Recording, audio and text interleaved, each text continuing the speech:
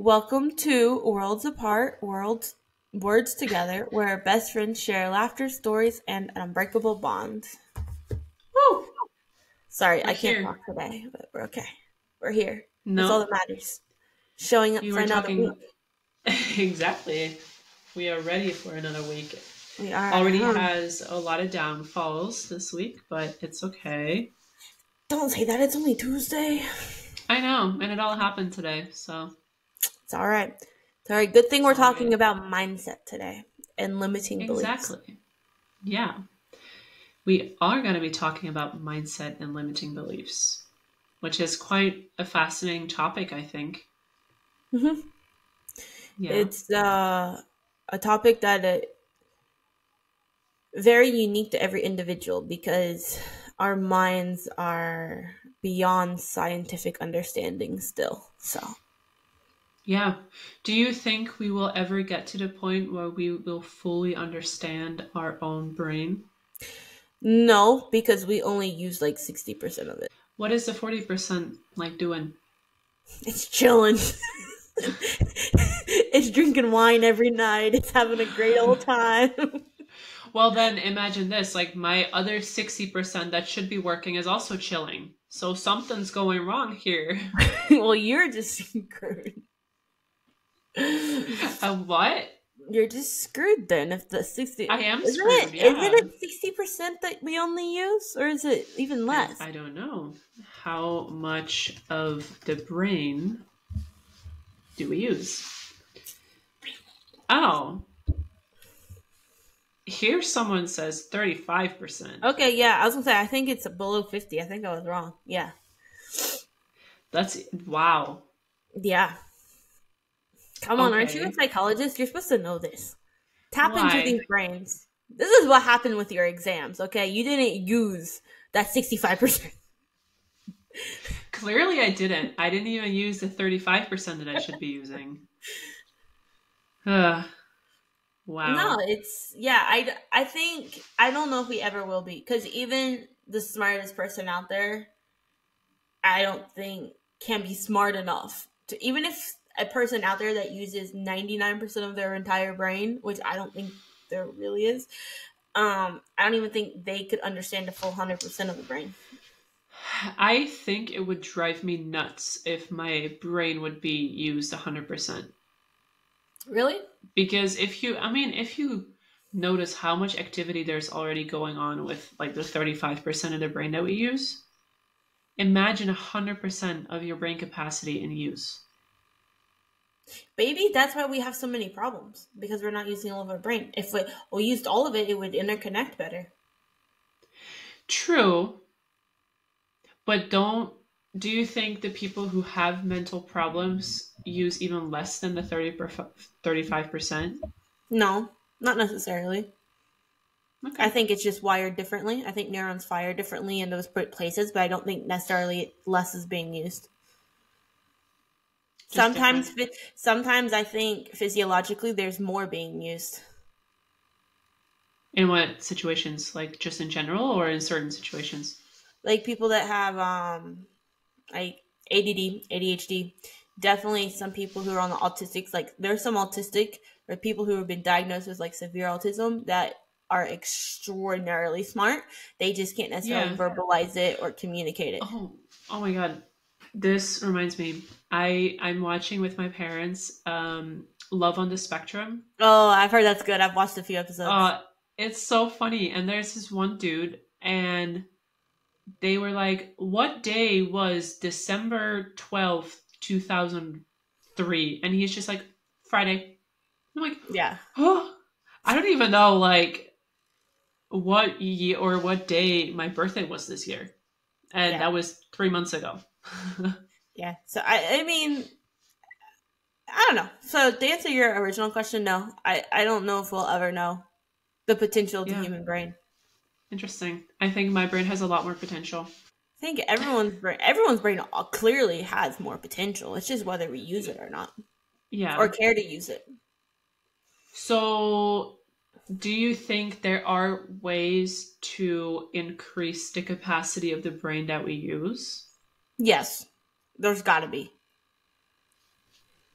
This is an interesting topic to talk about. We should do an episode on this.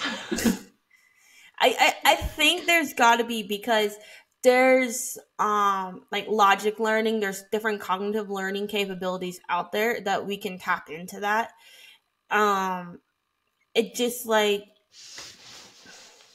the kind of like more you're exposed, it's kind of like that saying, the subjective saying of the more you know, the more you realize you don't know. It's that type of thing.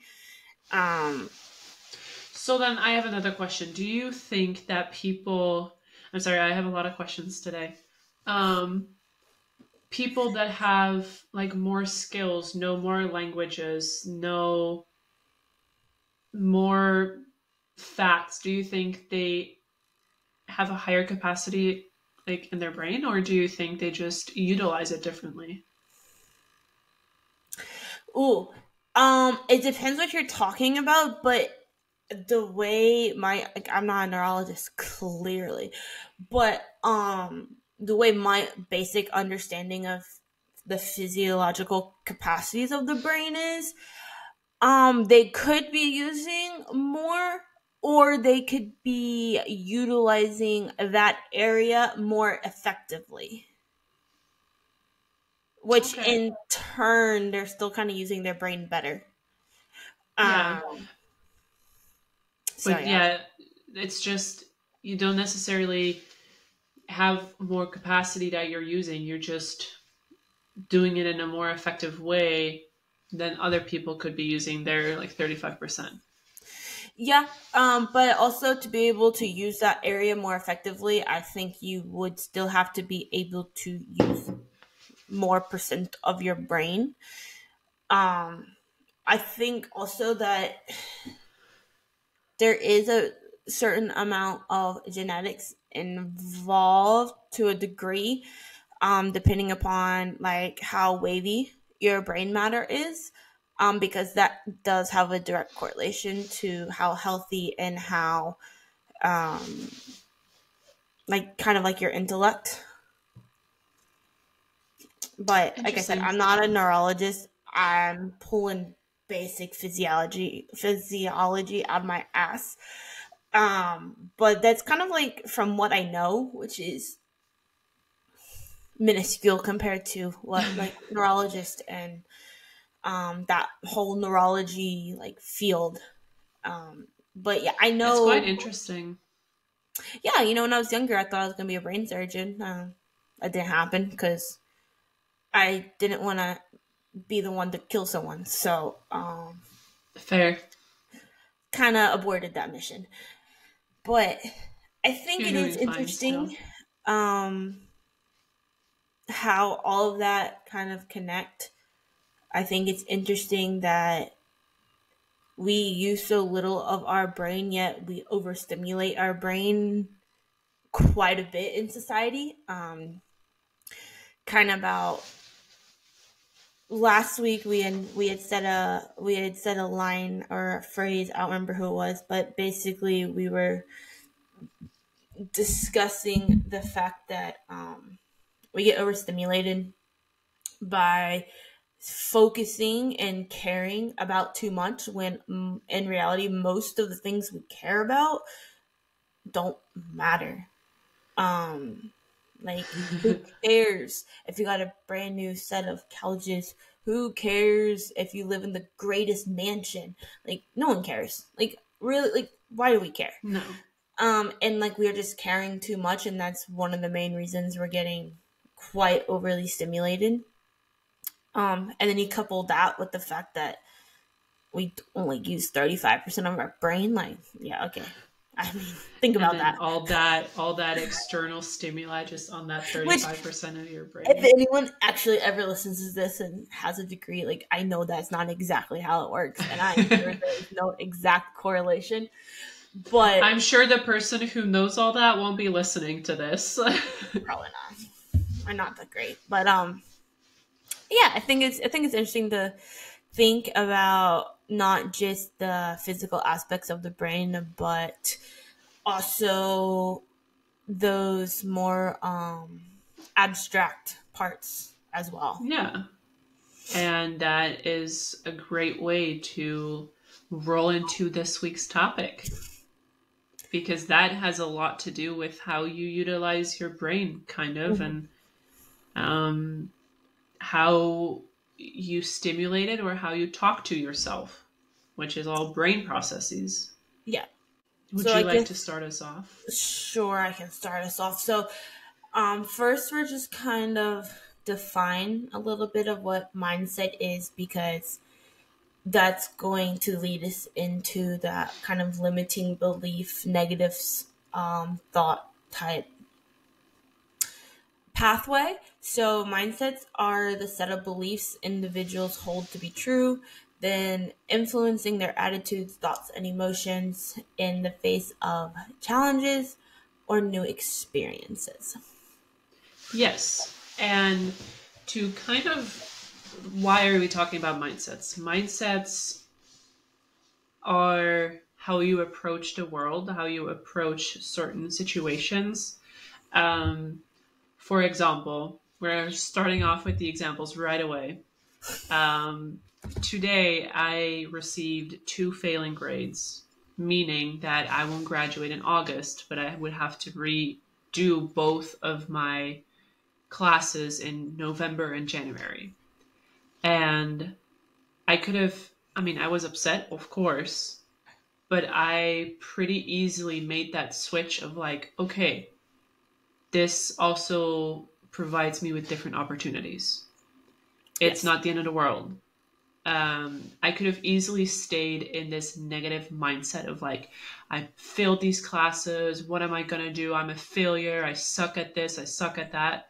Um, but because I was able to shift that mindset, I now feel a lot more positive towards the situation.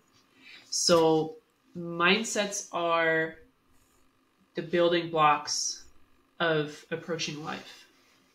Yes, and I like that you used that example and how you switched your mindset, because a lot of times it's you hear, whether it's like YouTube, internet, whatever, friends, family, it's like, oh, don't have negative mindset, have a positive mindset. Just like forget the negative. Like you just need to get the negativity out of your life. Only focus on the positive.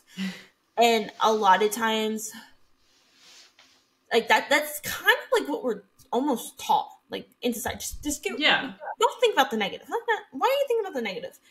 And I think that um that's part of our problem. Like we're designed, like there's feedback loops, to get scientific with it, um in our body, designed to give negative feeling, negative emotion. That's how we learn, that's how we have evolved, that's literally how we came to be today. So I think it's from my perspective, and I think the perspective that we kind of talked about and kind of agreed on, that negative thoughts and negative emotions aren't necessarily bad, but they are a call to action. You need to like acknowledge them, like acknowledge, say, oh, I'm really pissed at myself. Damn, I did horrible. Like, why I feel like crap. But you need to sit with yeah, that and acknowledge them, accept them, and then kind of like how you did, those are a call to action. yeah, Like when you acknowledge them, and then you're like, okay, what am I going to do about it? How am I going to find yeah, happiness? exactly. Because the way, even today, also, Michael told me, like, we just need to move past the negative conversation. I'm like, no, that's not how it works. It's like, if you want to believe that, I'm like, okay. It's not necessarily that you want to suppress those negative thoughts or feelings, because from those negative feelings, you realize like this needs to change or this needs to be Mm-hmm. different. And for me, feeling so negative about my test, I was like, okay, but is it the end of the world? No, I can do my test next year. I will find a way to work around it, still being able to get my master's, but also start working. Mm-hmm. So it's like you said, it is a call to action, and it is okay to have those negative thoughts and have those negative feelings, because that will only it's kind of the first step of making a change. Yeah, and I think if we want change, we have those call to actions with those negative feelings, emotions, experiences, whatever you want to call them. Um, and obviously we don't want to feel negative forever because that's kind of bland. So if you want to, fulfill those call to actions and be happy, like our version of happiness revolves around, can we solve call to actions? Because you feel confident, you feel like you've accomplished something, you feel worth, you feel all these positive because you overcame a negative call to action. So it's kind of counterintuitive to just completely ignore those negatives, mindsets or emotions or whatever it might be. And you can really only do that when you have the mindset to do that. Yeah. If, like, my mom, she always, when I'm upset or angry, she's always like, what can I do to make you happy? And I'm like, you just got to let me be pissed for a day or two and I'll be fine. Like, I know if I'm upset about something or really pissed off, like, you give me a day or two, I'll just say, I'm always a little extra dramatic. I'm like, this is the end of the world. I'm not good for anything. So I get super dramatic about it. But then after a day or two, I'm like, oh, well, it's happened. We're going to move past it. But it's very easy to stay stuck in that I suck at this. I don't feel worthy. So just a bunch of negative feelings that you're not able to move past. And that has Yeah. really to do with the mindset. Yeah, and it's like that mindset also of not just towards shifting, but that I mean, nah. It's the mindset of shifting. You have to be able to look at those challenges in a mindset of an opportunity, a call to action to get better, to change something, to do something, because that's how you get unstuck. If you're just sitting in a pity party and going, oh, poor me, poor me, poor me, you're never gonna really get anywhere. You're No. gonna stay And stuck. But that you mindset can shift of kind of looking of apply. Sorry. no, you're good. You're good. Sorry. I thought you were finished. No, you kind of froze. Oh. Um I was gonna say, like, you can apply this to basically anything. 100%. Because Michael today, he was like, I am so unmotivated for school. I don't even want to start. I'm like, okay, that's a good mindset to have. You can also think of it like, I have 8 more weeks of school. Then I Counting them will down. be done for the rest of my life. So you can either stay stuck in that, I don't want to do this, and get a lower grade than you actually can because you're being lazy and you're glued to your phone. Or you can have that mindset of, if I do this well, I graduate and I get to move past this. And then Yeah. you feel a lot more accomplished. I had a good switch of mindset yesterday because I was running and I had 7 minutes left. And every inch of my body was like, I don't want to do this anymore. I'm tired. Stop. But I was like, no, keep going, keep going. And I did it and I felt amazing afterwards. Yeah, you can tell that to my shins. Hunter and I have decided every Sunday we go run around Creve Coeur, which is like Yeah. 3.6 miles. Oh God, that's a lot. So the first time we did it 2 weeks ago, it was so beautiful out. Perfect spring weather. I Yeah. was dying. I really hate. I was like, how can I be a distance athlete for like almost 20 years? And I've taken 1 year off and I feel like an Oompa Loompa trying Oh, to run. same. Mm-hmm. And oh, it hurt. So we did the 3.6 in like 58 minutes 2 weeks ago. Wow. And that's so slow. It's like walking pace, It but I was running. don't matter. And then this past weekend we went and it was the opposite. It was cold and so windy and we were running into the wind Oh, And I just wanted to, like, I was like, Hunter, I can't do this. Like, I just want to stop. And then I was like, Leah, no, you can finish this. You finished the way worse swimming sets. You can get your ass yeah. around this lake.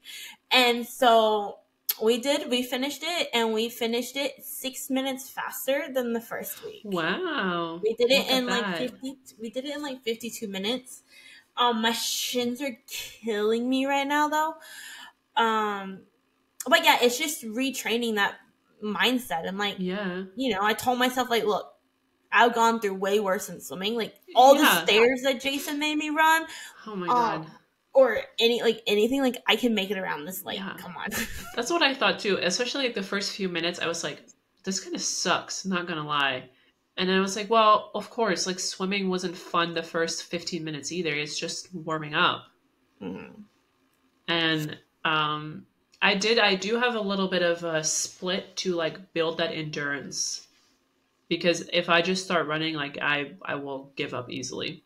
I have to That's build why I it. have Hunter, because I have to run like 2 steps for every one of his. And Yeah. somehow he never lost his distance track abilities from high school. So this little man prances around the lake, and I'm like, But dying. you're also very small compared to him. That's what I'm saying. But anyway, but it is that mindset shift, because I could have just given up and said, screw this, I'll see you on the other Yeah. side or whatever. But one, I know I need to do some exercise, keep my heart pumping. Um, but also, I thought about all those other training sessions or whatever that were way harder than making Hmm. it around the lake in an hour. Um, and I Yeah. was like, you can do this. Like, just get it done. So, does this mean that you're now also part of the Retired Swimmers Run Club? Absolutely not. Nope. Mm-mm. No? Nope. Because I will not be Damn. doing that every day. Mm-mm. You don't have to do it every day. I don't do it every day either. It's just Once a week, maybe, if retired Hunter makes me. swimmers. Fine. That's fine. It's just whenever you feel like it. No, The retired swimmers who start running. I really wish I could get my rowing machine in, like, my indoor one, because I used to do that during COVID every morning, and I got fit.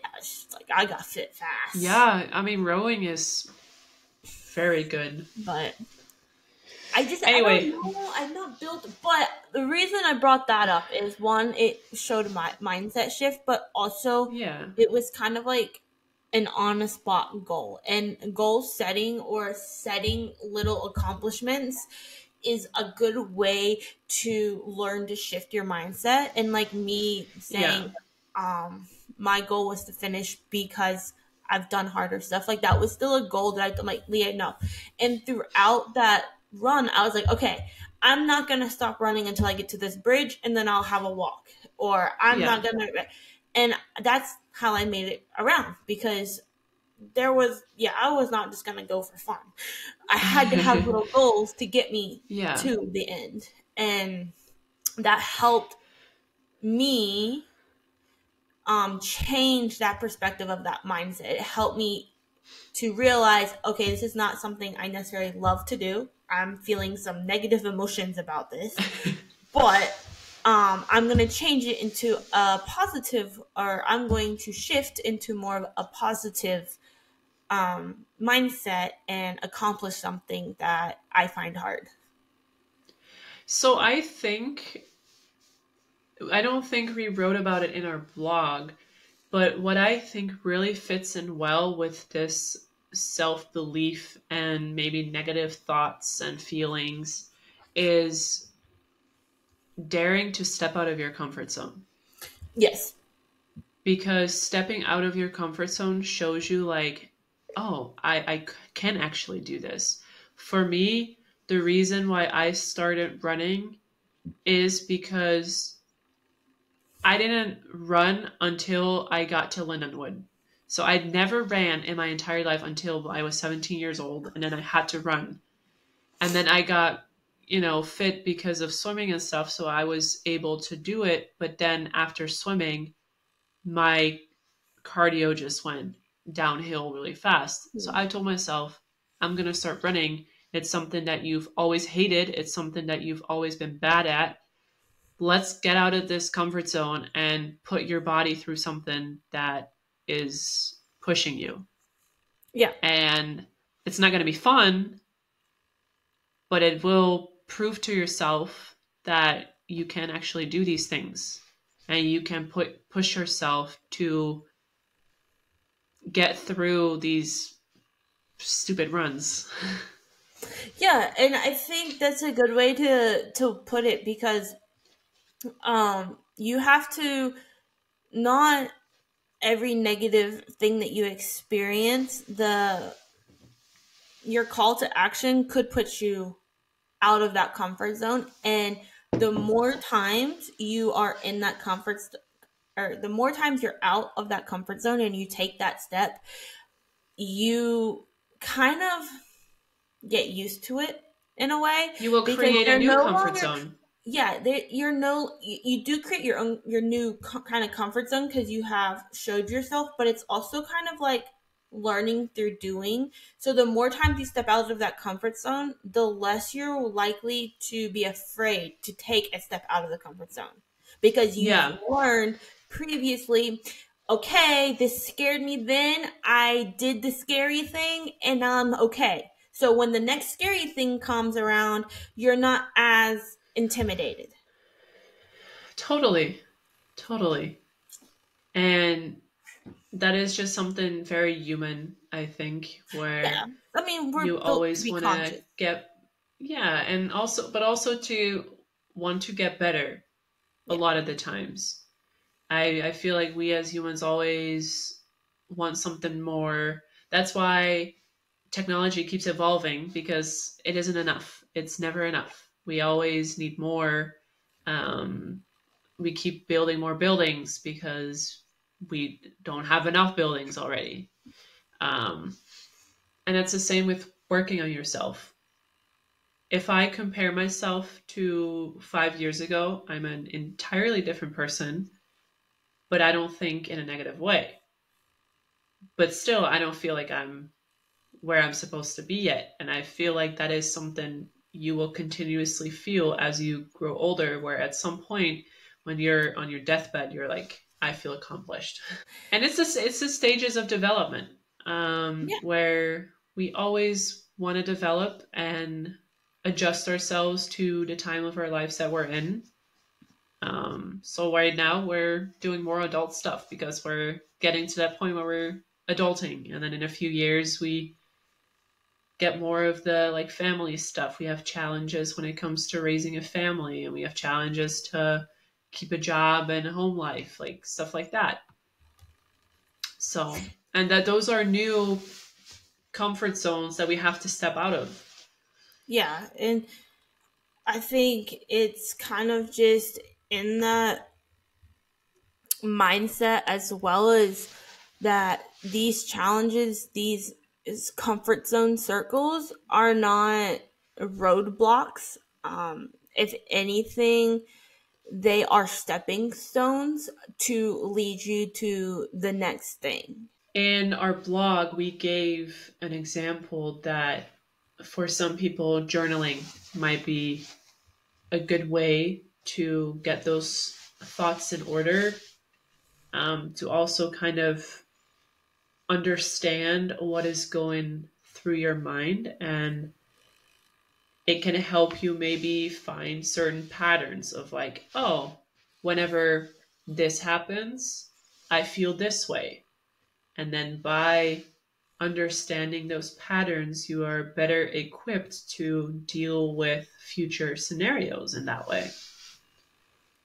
Yeah, I think Um, it understanding, like I think we said way back at the beginning of understanding limiting belief is to understand the negative emotions or challenges or situations, and writing down 100%, it's people done it for years. It helps the brain process why you're having them. But it also can give you more of a greater insight into understanding the root cause, or what's real the root challenge, and you can answer your call to action a little bit better because you are addressing the root negativity. And we will forever, and I especially will forever bring this up. Everybody is individually different. Like I've tried just writing down my thoughts, and for me, journaling in that way doesn't necessarily help. Um, what does help for me is writing down like things that I need to do so I'm more Mhm. organized. But I've always found that really writing down my feelings and thoughts, it doesn't work for me. But that doesn't mean it doesn't work for you either. And the same as with every other part of self growth and self awareness, you have different qualities that make you you, and it requires different ways of going about it, basically. Yeah, everyone's different. The main like thing though is no matter how you get out of it, or how you train your mindset to be able to shift when faced with adversity, like all those tools are going to be unique to you.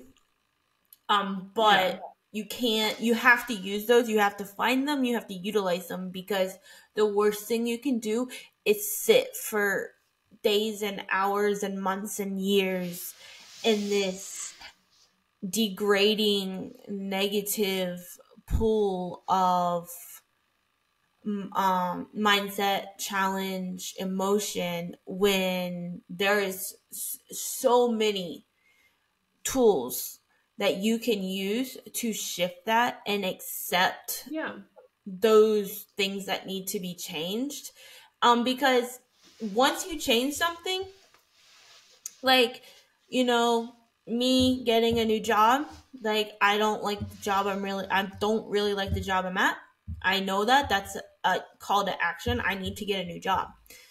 I've applied to jobs, I've been get offered jobs, the ones I actually enjoy, and that I will take them. And that's that call to action changed. But now that I'm happy, this new happy child, like this new area of happiness, brings its own unique challenges. Yeah. New people, new way of working, a new demographic, like all these things are things that I have to overcome. So challenges never go away, and it's important to realize that challenges never go away. The way that we stay happy when facing, or happy, confident, um, is the way we actually process these challenges, and that mindset towards those challenges Yeah. um, is kind of like the biggest way to leave that circle of doom. Yes. And what might also help is just to, if you face a challenge and you're not sure what steps to take or the action to take, talking to someone can always Mm-hmm, help, and just be like, hey, I'm struggling with this. What is your perspective on it? mm-hmm. If you have close friends, I think having that open communication is very important, and being able to stay objective towards that situation can also be very helpful, because we tend as people to have this tunnel vision of like, well, I want to get here, for example, like I have this specific goal, and the only way that I want to get to this goal is by doing this. But that's not always how it works. So being open minded to that, and being objective to other people's perspective, and be like, hey, this might also help you, or looking at it from this way might help you. And um, so yeah, you have journaling that can help you. Talking to people can help you, and then mostly people that you feel comfortable sharing those things with. Do you have any other suggestions that might help with that process a little bit? I think research, and not in like academia research necessarily, but if you have a goal in mind, or if you have something in mind that you want to do, there is 99% of the time, there's not one way to do something. And if you No. feel like there's not an established pathway that suits you, make your own. There is nothing Yeah, wrong with going outside the box and forming your own pathway to get to where you want to go that will make you happy. Yes, there will exactly. be challenges and negative thoughts and things to overcome, There but always will don't be. be afraid. Don't stay in that mindset. Shift that mindset. Accept the challenges and create your own path. What I think ties into that is comparing yourself with others doesn't always help with that. I know of a lot of people, Michael is one of them, who likes to compare themselves to others. And it's like, but when they were 23 years old, they already had this and this and this. I'm like, okay, fair, but you are also in a very different situation. Everybody walks their own path in life, and comparing yourself to others won't always make you feel good because they might be way more successful in your eyes, even though they're really not. They're just in a different stage of their life. And like Leah said, creating your own path, what it is that you like to do, what makes you happy, and what helps you to overcome and to shift those negative thoughts, I think is helpful. Yeah, I think, I mean, we can do a whole episode on why comparing yourself to others is so detrimental. So We I'm can not definitely going do that. to go down that rabbit hole, but it is something that is in our nature. It's become more readily, easily done due to Social social media. media, technology, whatever you want to say. Um, and that readily availableness, that ability to just pick up your phone and be like, "Ha, she's got six pack abs. Oh my gosh, she got her PhD. Oh my gosh, she's a president or she's a CEO." Uh, that doesn't help you. It's good to say, "Oh, I might be interested in that," but the path that that person took is most likely not going to be the path that you take, because we No. all have different backgrounds, we all have different experiences, we all process things differently, we all learn things differently. So it's kind of good as a research tool to see what's out there, what is helping others, but ultimately you got to find what works for you. I think that is beautifully said. I'm such a wordsmith. And yeah, I mean, honestly, you didn't even use ChatGPT for it? No, no ChatGPT. Wow, congratulations. No, but it is true because you are you, they're them. And everybody has their own set of skills that make them special, I guess, in their own way. And it isn't a bad thing. And that's like one of the things that, for example, a lot of parents, they're like, well, I want my son or daughter to become a doctor because I've been a doctor. If they don't want to do that, then as a parent, you should let them explore what it is that they want to do. Yeah, And it's the same here. It's like if you notice that you're on a path that you're not necessarily enjoy, take a turn, do something else, explore what it is that you like to do. And does that mean like you don't have to stick with the same job for 35 years, especially if you don't like it? Do something that you enjoy. If it doesn't make you as much money, don't matter because you're a lot happier in that position than you were before. yeah, So just finding whatever suits you and being in that environment that allows you to overcome those challenges and negative beliefs, I think will help you get a lot farther in life. For sure. For sure. I totally agree. Yeah, I just be you. Be you and Be do what you. makes you happy. Just don't get in trouble.